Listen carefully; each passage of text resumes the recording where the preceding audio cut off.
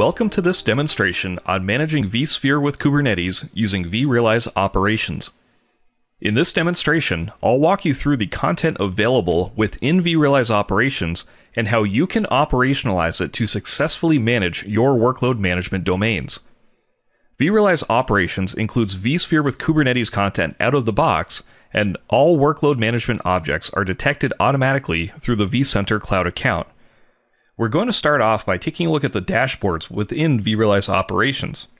The first dashboard we're going to take a look at is the Workload Management Configuration dashboard. This provides high-level information across all of your workload management domains, such as the number of clusters, hosts, namespaces, TKG clusters, and pods. And right below that, we can see the configuration of all of our Kubernetes objects, such as the Kubernetes version of our supervisor clusters, whether or not our namespaces are running, and the version of tools being used by our vSphere pods. So with this dashboard, we can see how consistent or inconsistent our environment is. I can also see the distribution of how many vCPUs are configured across all of my pods, as well as the amount of memory that's given to them. And if I scroll down here, I can see information related to each of my objects. So for my supervisor clusters, I can see the version of Kubernetes that they're running, the IP address of the cluster node, as well as the number of objects that are running on them. I can also see what's running on my namespaces and if there are any limits configured for them. So for example, this namespace doesn't have any limits set for it, whereas my other namespaces do. And down here I can see the configuration of all of my pods, such as the number of CPUs, the amount of memory, disk space given to it, as well as information on the virtual machine version and VM tools versions. And then finally for my TKG clusters, I can see across the cluster, see if there are any limits configured, and how many virtual machines are supporting this cluster. Now moving on to the next dashboard is the Workload Management Inventory dashboard. Again, this dashboard is going to give me some very high-level information across my entire environment as far as the number of clusters, TKG clusters, pods, etc. And then down here I have some properties and metrics for the objects selected within the Relationships widget. So if I go ahead and click on this vSphere cluster, I can see the properties and metrics for this cluster, such as the number of virtual machines, the capacity, as well as the demands on my CPU, memory, and disk. And then if I scroll down here again, I can see some specific information to each of the objects within this cluster. Now what I'm going to do is I'm going to scroll up here and take a look at my namespaces. As you can see in the Relationships widget, we have the vCenter all the way on the left, and on the right is our namespaces. So I'm going to go ahead and click here to expand them. And then I'm going to expand this namespace, and finally see all the pods that are running in it. And so if I select this pod, we can see its properties such as the number of virtual CPUs, the amount of memory that it has, as well as metrics related to its performance. So is this pod struggling for resources? In this case, it's not. Now if I look at my TKG cluster, I can go up here and expand out the namespace, expand out the cluster, and then expand the virtual machines inside the cluster. So here you can see all of my worker nodes as well as my control plane VM. So let's click on the first worker node. And again, I can see properties such as the number of virtual CPUs, the amount of disk space, memory that it has. But then down here, this is pretty interesting. I seem to have some contention happening here, as you can see with the CPU ready metric. So if I go ahead and hover over this, we can see that the CPU ready has hit close to 80%. So that's a bit of a problem. Now what we can do is dive into the details of this TKG cluster and see what's going on. So this is the summary page of the TKG cluster, and really on this one page we can see information such as the number of virtual machines, any active alerts, utilization, and performance metrics. And if we expand out the sidebar, we can see our TKG cluster, but also all of its related objects. So for example, if I wanted to take a look at the vSphere cluster, I could just open up the cluster compute resource here, and I could get all of the details of the vSphere cluster that this TKG cluster lives on. So this makes navigation a lot more simpler. But we're going to dive a little bit deeper here and see why this cluster has been seeing contention. Let's go into the CPU metrics, and I want to take a look at the CPU demand. So how much CPU is this cluster asking for? Now let's compare that to any limits that are imposed on this cluster. And we can zoom in here to get a better view of what's happening. If we look at the high watermark here, we can see that this TKG cluster has been asking for almost 3 gigahertz. However, if we look here, we can see that limits are imposed on this cluster at 2 gigahertz. So our cluster is clearly asking for more CPU than it's allowed to consume. It's asking for nearly 3 gigahertz, but we're only allowed to give it 2, and that's why we're seeing contention. So what we can do is jump into vCenter here and take a look at the namespace. Now over here you can see the capacity and usage for this namespace, and look at this is a 2 gigahertz limit set on CPU. And this is exactly what we saw in vRealize Operations. So now I'm going to go in and I'm going to change this limit. And vRealize Operations showed us that our TKG cluster is asking for 3 gigahertz of CPU. And I want to make sure that there's enough headroom for future demand. So I'm going to set this to 4 and then click OK. So now we can see the limit is set to 4 gigahertz. And if we jump back over to vRealize Operations, we can see that new limit is reflected here. And we can also stack these two metrics on top of each other to better visualize what we just did. And so this is the limit, and this is where we increased it to 4 gigahertz. And then this here is the demand peak for our TKG cluster. This is where it was asking for 3 gigahertz. So you can see we've got all this extra headroom in here, and I think we can say that we've solved this problem. Now let's take a look at what vRealize Operations can do to help us with capacity planning. I'm going to start off by opening the vSphere cluster, and then we're going to click on the Capacity tab.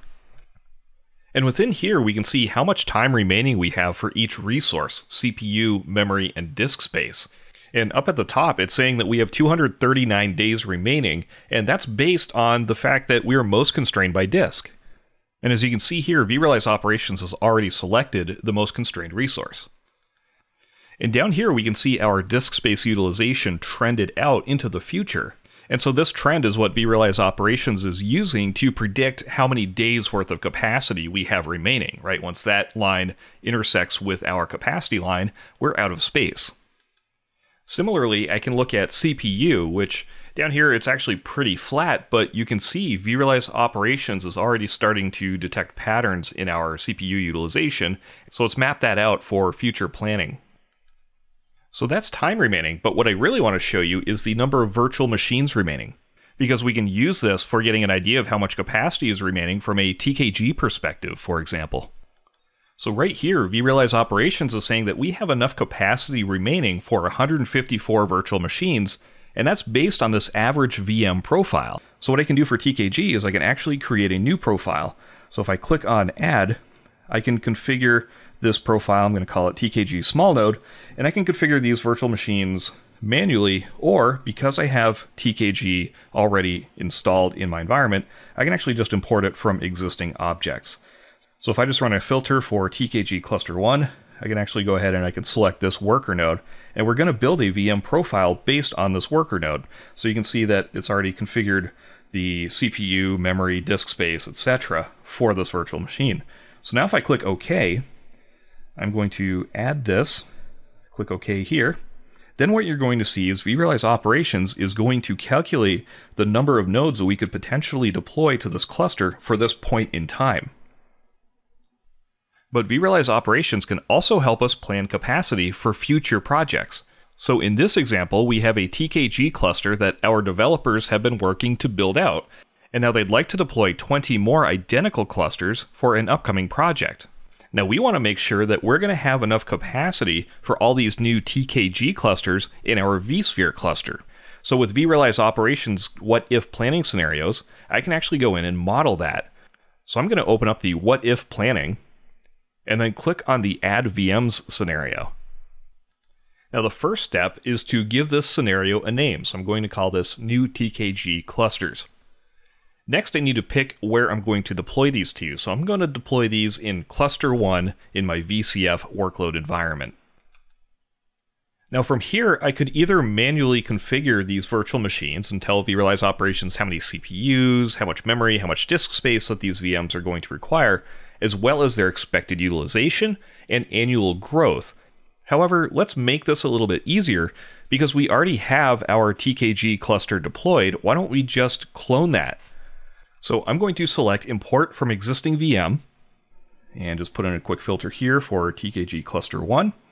And now I have the option to select all 4 of these virtual machines. Pretty simple. So I'm going to click OK. Now, they want 20 more of these clusters, so I'm going to go in and I'm going to put in 20, 20, 20, and 20 for my worker nodes and for my control plane. Now if I scroll down here, we have some additional vSAN configuration information. So this is for host failures to tolerate, the RAID level that we want for vSAN, as well as the deduplication ratio. So 1.5 to 1 is a pretty conservative ratio. I can actually go into one of my vSAN dashboards and get the real ratio here, but 1.5 to 1 is pretty accurate for this environment. Now I'm not going to deploy these virtual machines today, but I'm going to deploy them at the end of the month. So I'm going to set my start date to July 31st. And then development estimates they're going to need these clusters for about 2 months for this project. So I'm going to leave the end date at October 13th. So now we're ready to run this scenario. And vRealize Operations is going to take all of this data and see if we're going to have enough capacity for the duration of this project.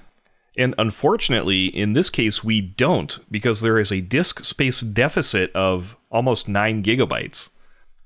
Now, this doesn't mean that we don't have enough capacity to deploy these today, because we have 132 days worth of capacity. However, by deploying these clusters, we take that down to 91 days, which is before the projected end of this project. Now, being over by 8 gigabytes is obviously not a lot, but I have to keep in mind that there are going to be other virtual machines and other workloads that I want to deploy to this cluster during this project. Thankfully, I still have some options, as vRealize Operations will allow me to stack multiple what-if scenarios. So I can take this new TKG deployment scenario and run this right alongside another scenario where I model adding new hosts to my vSphere cluster. So I'm going to save this scenario, and then I'm going to model adding new vSAN hosts to my vSphere cluster. And just like before, I need to give the scenario a name, and select the cluster and data center which I want to deploy it to. And now I can select the type of server that I want to add to this cluster. So I can select the model server that's already in this cluster, click OK. So I'm going to model this based on a start date of today and an end date of a year from now. And then if I scroll down here, I can actually save the scenario. And then what we can do is we can stack these two scenarios on top of each other. So if I select my new TKG cluster scenario as well as my expand VCF cluster, I can run these two together. And what vRealize Operations is showing me here is this is the timeline. So I'm going to model this based on deploying the new HCI node today, and then the TKG clusters a little bit later on down the road. So let's go ahead and run the scenario.